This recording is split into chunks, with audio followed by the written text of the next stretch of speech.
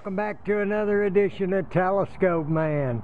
Well, I promised you another video on the gain. We really didn't get to it very well when we did the video. But anyway, there is the bracket. And there's the bracket that's basically holding the guy wires. Let's kind of zoom in a little bit for you so you can see it.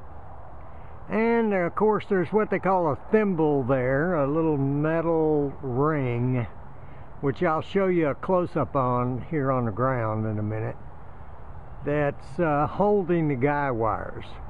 So with that, let's kind of zoom into the follow the guy lines down to where they're anchored here on the ground. And let me kind of show you some pieces of this anchor and turnbuckle. So there's the little eye of the anchor. You can barely see it down there in the grass. But that's about a 4-foot rod, steel rod, that we screwed into the ground at about a 45-degree angle to kind of match the angle of the guy lines themselves. And I had a fellow, when I bought these, they were not welded. The eyes were not welded. And I took them to a welder, and he welded the eye of the anchor rod closed, just for safety purposes. Of course, then I bought some regular heavy-duty galvanized turnbuckle, which you see there, which of course is used to tighten up the guy wires. And you remember me talking about that little thimble? Well, here's a shot of that thimble right here. And it's in the other video you can see Gary winding or placing the guy wire around the thimble. And it basically protects the wires, you know, gives them a good turn radius, and for attachment to the turnbuckle right there. The red wire you see is just a kind of a safety device. It's very possible that in high winds or in an unusual situation, the turnbuckle could begin unturning all by itself and loosen up the guy wires. So we placed a piece of wire through the turnbuckle and through the little thimble and kind of tie it off on both ends, and that kind of keeps the turnbuckle from accidentally loosening up. And then you'd come out and find one of your guy lines is hanging loose rather than taut on the tower, holding the tower. So those wires wrapped on there are just a little safety feature to keep it from keep the turnbuckle from loosening up. The other thing to make note of is there's two clamps on here, and I was taught a good saying, or a little saying, to remember, and that saying is never saddle a dead horse. Never saddle a dead horse. And basically what that means is you want the saddle to be on the part of the guy wire that is not the end of the wire, which is right here. You can see the U-bolt, or it's not really a U-bolt, but the U is compressing this dead end of the wire that stops right here. And it'll weaken it at this point, but it won't weaken the main part of the guy wire, which is actually the support part. And so that's where the saying comes from. This is the saddle. So you don't want to saddle a dead horse. Okay, so you don't want this end, you don't want these clamps turned this way where the saddle is actually on the end, the dead end of the guy. So notice, but we have two, one here and one here, and then we've taped off. We taped off, and we even put a little tie on there. The end of the guy wire with some electrical tape so that, you know, it won't come unraveled, and, you know, it's less likely to stick you if you were to bump into it or something, and keeps it from unraveling. Then we tied it right here with just a little tie to keep it there. So Gary and Robert did this. They did a really good job. Let me pause and I'll show you the other one over at the corner. And here we are at the corner of the fence again, in similar situation. Again, don't saddle a dead horse. So you want your saddle on the side where the guy wire is and not on the end side. And that's the way we did it. And again, it's got a couple of little safety wires in it, and a 4-foot anchor down there in the ground, about 4 feet long, that all this is attached to. I'm going to kind of turn upwards now and kind of give you an idea. Remember, I mentioned that we were a little bit afraid that the sky wire would not clear the house, but as you can see, it cleared the house by a pretty good margin. We probably got several feet in there between the gutter and the guy wire. And I'll give you another shot up at the bracket that's holding it. And again, there's thimbles up there where the guy wire is wrapped around, and very similar situation with two clamps holding it, just as they were down here on the ground. Alright, so we're back in the shack, and the other thing I wanted to show you in this video was the controller box for the rotor. Remember, we had some problems with the original box, and I had to go out and get another box, and I found this one. Looked almost pristine.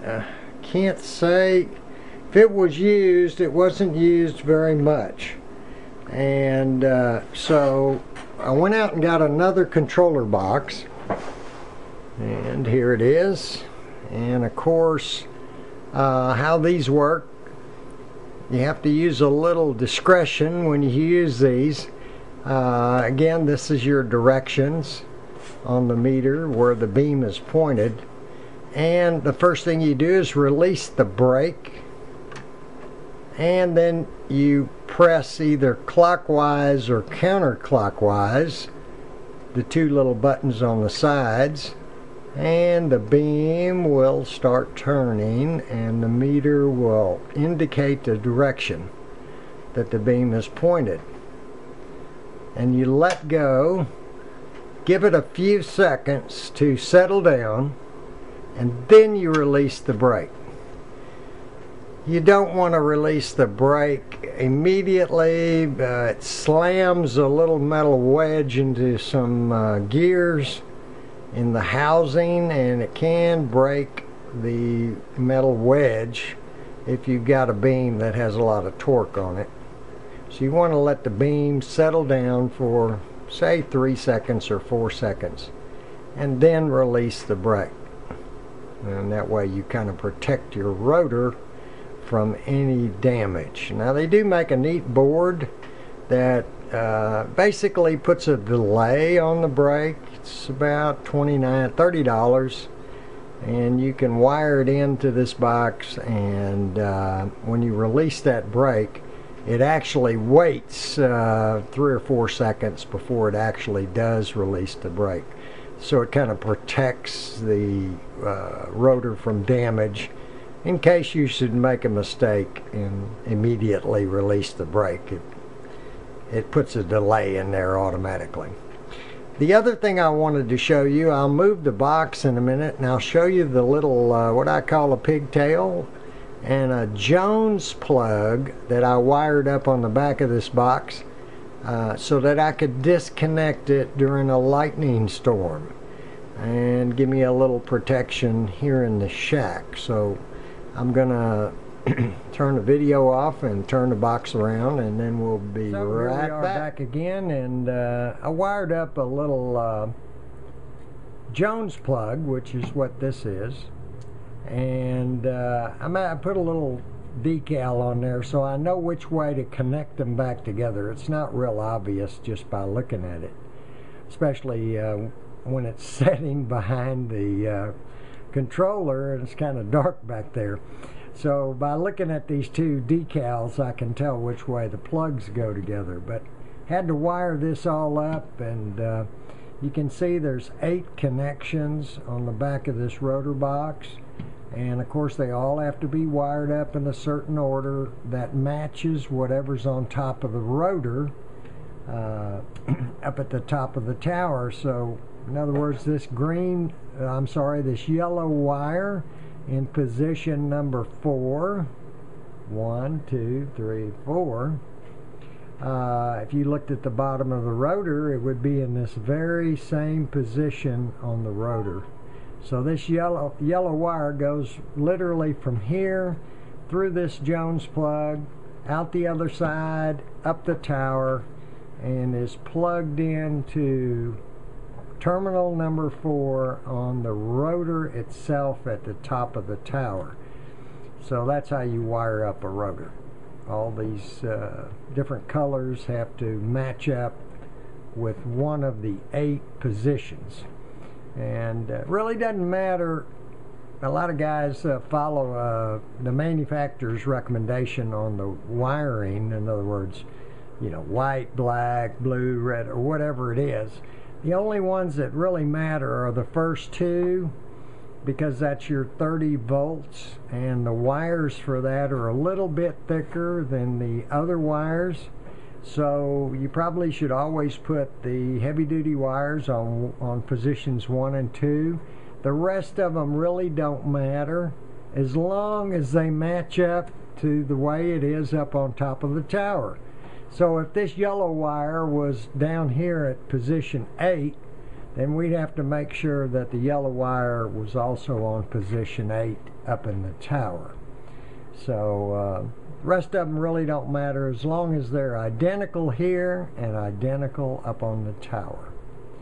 And with that said, let me kind of show you how this thing unplugs. And I'm going to turn the video off, unplug it, and then I'll give you another shot. Okay, so we're back again. So here's that Jones plug that I was talking about. You can see it's got 8 pins on it, and they match up with these 8. And I can very easily unplug this when it's behind there, if the weather's bad, and I disconnect the box from the rotor in case I get a nearby lightning strike. You know, it won't induce any voltage into this wire, and then it'll go into this box and possibly burn up something. Now, whether or not it would help with a direct strike, if it did come down the rotor cable, you know, it would probably come inside the shack. Direct strikes could go anywhere, but more than likely the direct strike will go down one of the legs of the tower and into the ground in the halo system under the tower. So probably just be a higher voltage induced in this cable, and you know, nothing more than that. And by unplugging it, I'd probably save this box from electrical damage during a nearby strike, lightning strike during bad weather. So this is called a Jones plug, and you can buy them on the internet, and it's a little tricky to wire up, kind of finicky. Connections are real close together, but even TelescopeMan with his not very skilled soldering skills was able to do this, so I'm sure you'd be able to do it too. Anyway, with that said, I wish y'all clear skies as I always do, and there's the Flex running. I'm listening to the good old boys net right now on 7.279. And with that said, I wish you clear skies and 73. And remember to keep looking up to see the greatest show on earth right over your head every single night. See y'all later.